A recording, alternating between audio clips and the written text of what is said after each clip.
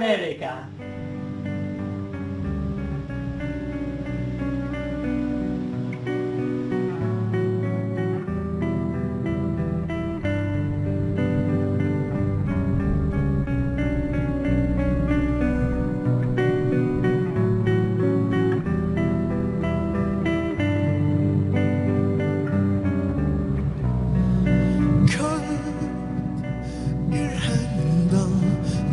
It was incredible. It was like stepping into another world for a few minutes, where people were quite shocked that we didn't watch the eclipse. I mean, we turned our backs. But we managed to look at the whole landscape around it. I mean, there was a minute or so where it looked as if the mountain was on fire. You know, it's such a brilliant opportunity to do something creative. It'll stay with us for the rest of our lives.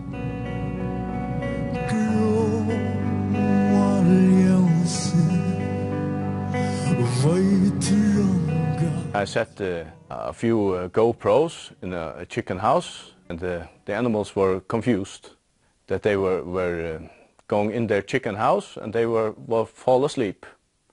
And then the same minutes after, the hen who came out, he was looking around and making his sound like he does in the morning.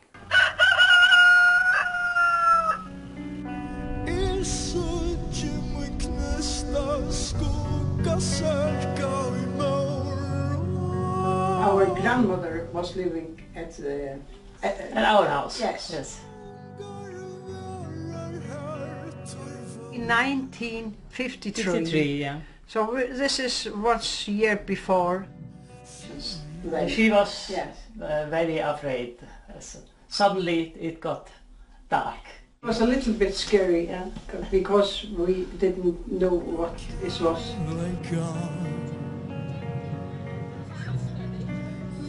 It's very beautiful to see.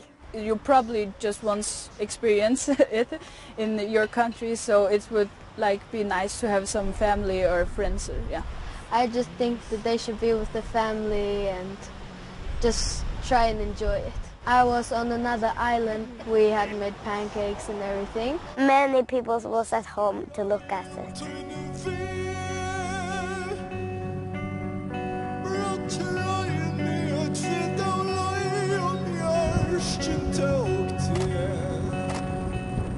Just before the solar eclipse occurred, the helicopter positioned itself. We had special gear on, so it was safe to open the door, and we managed to get some pictures which ended up being used all over the world.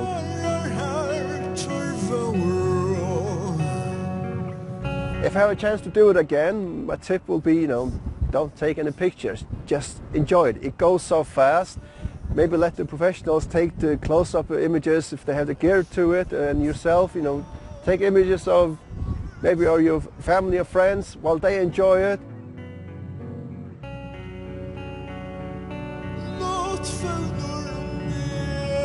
Remember to use your solar eclipse glasses, because they will protect you from damaging your eyes, particularly when just before the totality and just after the totality.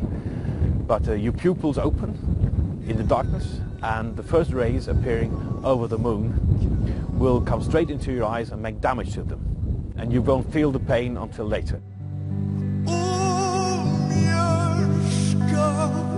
Om